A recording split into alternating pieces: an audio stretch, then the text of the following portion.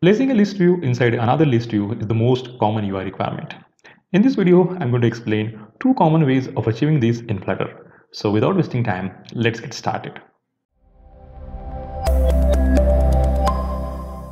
Let's start from the first way by placing horizontal list view inside the vertical one. For achieving this, we need to create a vertical list view.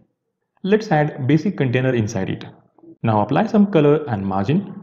Use text as a child with item number 1.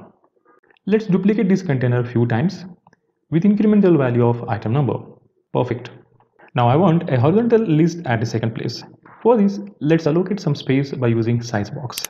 Here, use of size box allows us to get rid of vertical unbounded height error. As a child of this, use the horizontal list view. Let's provide item count as 10. As the element of this list, I want to use simple container with some color and margin. Now you can see vertical list scrolls as I scroll in vertical direction, and when I scroll the portion of horizontal list, the elements of horizontal list scroll up. Now let's move to the next part of placing vertical list inside another vertical list. Simply increase the height of size box to display more elements inside it. Let's modify the horizontal list to vertical by removing the scroll direction. Use the height instead of width.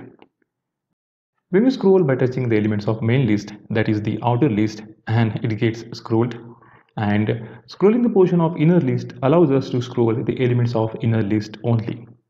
That's it for this video. See you guys in the next video. If you really found this video helpful and knowledgeable, don't forget to hit like, share, subscribe, and hit the bell notification button to get my latest videos.